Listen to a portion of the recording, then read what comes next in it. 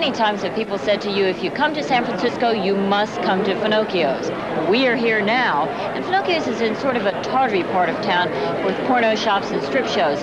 But you'd be surprised, the people who come here wouldn't be caught dead in those places. Yes, we look around here tonight, there are a real mix of people from all over the country coming to Finocchio's, as people have for 43 years now in San Francisco. Finocchio's, the home of the female impersonator, men who make their living appearing, impersonating women, quite talented. It's quite unusual, and it's about ready to start. So here's what happens at Finocchio's.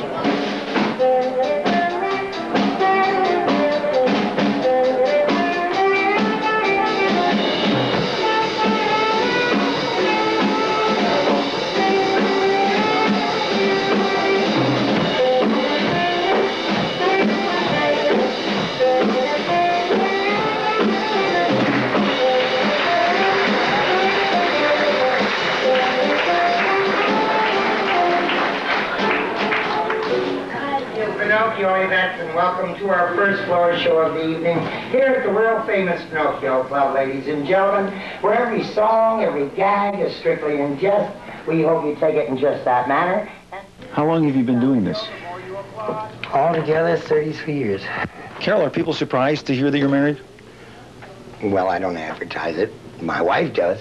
I have to keep her quiet. And now, ladies and gentlemen, presenting those glamorous Finocchio Evettes at the Copacabana.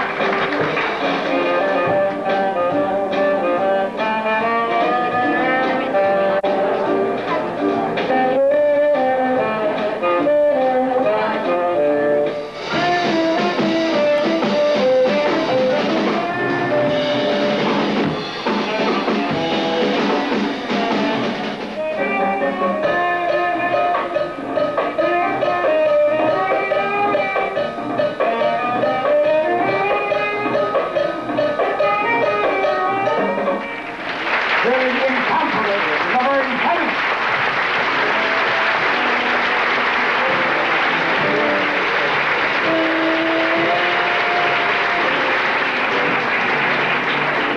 Am I going?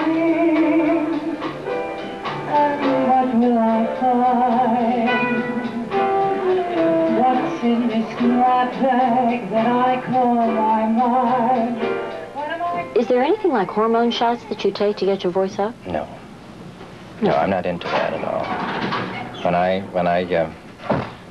leave here, I go into my natural self. Paul Cummings, Lavern is my middle name, and it's a double life, you might say. I mean, when I'm on stage, it's like I'm acting out a part. I'm playing a female, Lavern, and when I'm not, I'm Paul in the daytime, you know. Which do you prefer, personally? Well, I don't know, Lavern is exciting to, the glamour bit about it.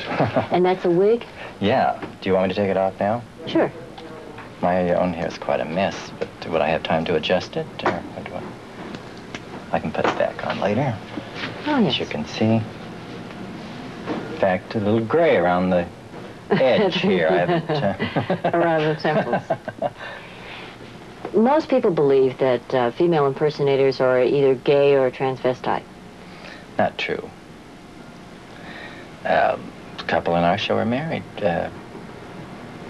And, I mean, if you want to go into sex life, I'm bisexual, you might say, and I'm very happy with my lifestyle.